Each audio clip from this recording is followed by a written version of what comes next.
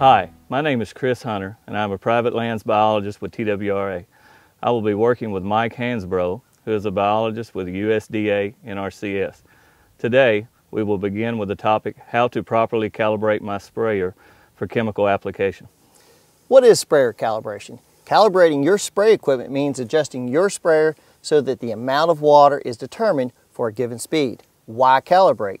Proper calibration of your spraying equipment will save you time, money, and allow you to apply the proper amount of chemical to the site. What types of sprayers should I calibrate? All sprayer types should be calibrated before application of chemical. These include, but are not limited to, boom sprayers, ATV sprayers, boomless nozzle sprayers, and backpack sprayers. What will I need to get started?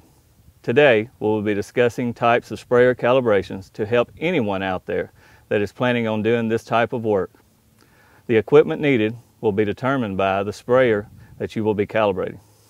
There are several methods out there for proper boom sprayer calibration, but one of the most accurate and easiest to follow is the 1 1/28 method of sprayer calibration, and that's what we are going to use today. More information on this method can be found online. The equipment needed includes 2 cones or flags, measuring tape or wheel, stopwatch, 2 or 3 measuring cups that measure in ounces, a notepad and pen, personal protective equipment according to the label, such as chemical resistant gloves, goggles, and possibly coveralls and boots. You always calibrate with clean water and add the chemical just before you spray. The calibration steps involved with this include remove spray tips, clean screens, and check to be sure all nozzle openings are the same size. Measure the distance between nozzles and mark a straight driving course based on the sprayer calibration chart. Fill tank with clean water to a desired level. Select safe spraying speed and drive through the calibration course and record time in seconds.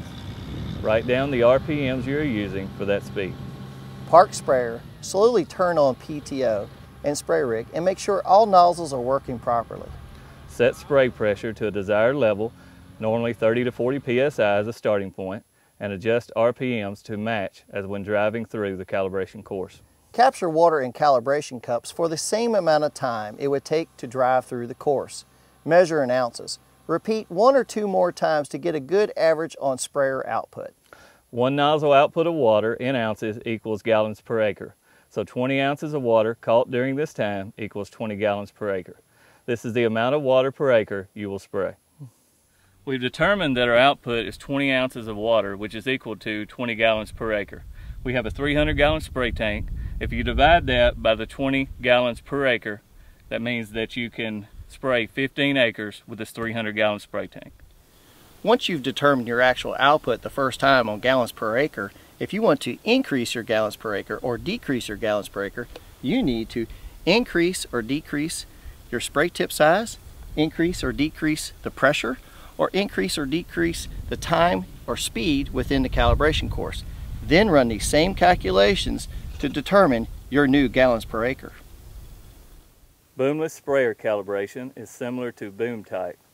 Equipment needed: 4 cones or flags, a tape measure or wheel, a stopwatch, a 5-gallon bucket, a liquid measuring cup that measures in ounces, any recommended personal protection equipment, and someone to help.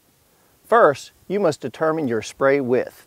This is usually given in the manufacturer's literature for a specific model, but you can also measure 80% of the measured spray width as a starting point. Using the spray width in step 1, determine the calibration distance from boomless spray tables that are available online or from the spray tip manufacturer. To simplify things, we determined that our spray width was 40 feet and a calibration course distance of 85 feet will be needed. Fill the tank with clean water to a desired level. Select a safe spraying speed and drive through the calibration course and record time in seconds. Write down the RPMs you are using for that speed. Park sprayer, slowly turn on boomless, and make sure all nozzles are working properly. Set spray pressure to a desired level, normally 25 to 45 psi as a starting point, and adjust your RPMs to match as when you are driving through the calibration course. Capture water in a 5-gallon bucket for the same amount of time it will take to drive through the course. Measure in ounces, repeat 1 to 2 more times to get a good average on sprayer output. Boomless output of water in ounces equals gallons per acre. So 30 ounces of water caught during this time equals 30 GPA. This is the amount of water per acre you will spray. Finally, let's discuss calibration of the backpack sprayer. Backpack sprayers are only recommended when spraying small areas, 1 acre or less, or when no other equipment is available. Again, we will be using the 1/128th method of sprayer calibration. Equipment needed: backpack sprayer, 4 cones or flags, a tape measure, a stopwatch, a bucket, a liquid measuring cup that measures in ounces, and any recommended personal protection equipment. Someone to help will also be good. Set up an 18.5 feet by 18.5 feet square, as this is approximately 1/128th of an acre. Fill your sprayer and begin spraying the square and timing at the same time. Make sure you use consistent speed and that your sprayer has consistent pressure. For this example, it took our sprayer 55 seconds to spray the 18.5 feet square. Now we measure how much our sprayer collects in 55 seconds. Spray directly into a 5-gallon bucket, and then we transfer this water into a measuring cup that measures ounces. Measure how much water you collected over the 55 seconds. Our sprayer collected approximately 40 ounces of water. Simply, this means that the sprayer is calibrated at 40 gallons per acre. Because we are using the 1/128th method, we can convert directly from ounces to gallons per acre. Because the backpack sprayer is only 4 gallons, we divide that number by our gallons per acre to determine the area the sprayer treats when full. 4-gallon sprayer divided by 40 gallons per acre, each backpack treats 1/10 of an acre. This concludes our training session on sprayer calibration. I hope it was helpful. If you would like more information, please visit our website at www.twraprivatelands.org.